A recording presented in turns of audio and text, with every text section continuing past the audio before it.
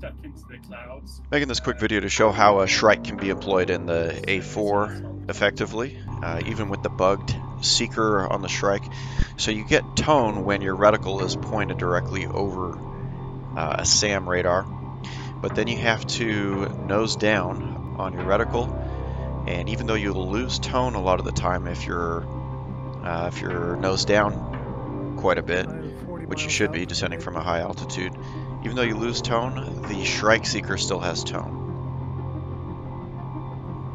So I'm just outside of range of the SA-8 here at Aldumare. I'm in range because you saw the jammer turn on there.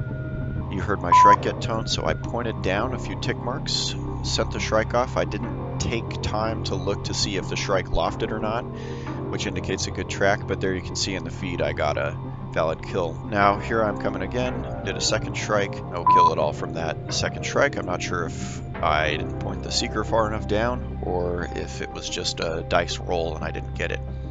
So I see a camp down there. A Shilka started shooting at me on my way out from my second shrike shot, and I go into the clouds. Now I'm diving. I just want to show a couple tactics for how to successfully kill a Shilka in the A4 in the 1970s or any time, I suppose. So I know it's on the right side of the camp there. Pulling up, get lucky here. Mark 83, single release. This one misses. A little bit far away, and the splash damage didn't get it. Pulling real hard there. Slow enough that I'm not going to snap my wings off. I still have 2 Mark 83s left. And I'm making these sweeping defensive turns here.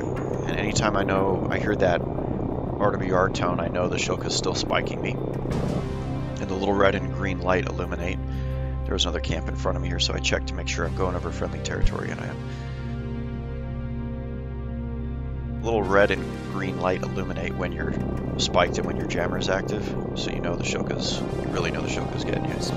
So here I am in again, center pylon 2 bombs. I switch it to drop a pair and forget that you can't drop pairs, so I get no tone, no release tone, no bombs away, and defending hard here. The Shilka's turned back around. I can see in the mirror there the tracers, rounds coming for me.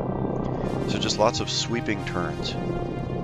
In with a single, or I can't remember if I did switch to, in with 2 singles off the center pylon here.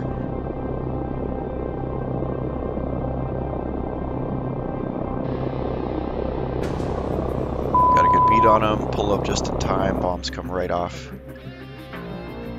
and Shilka kill.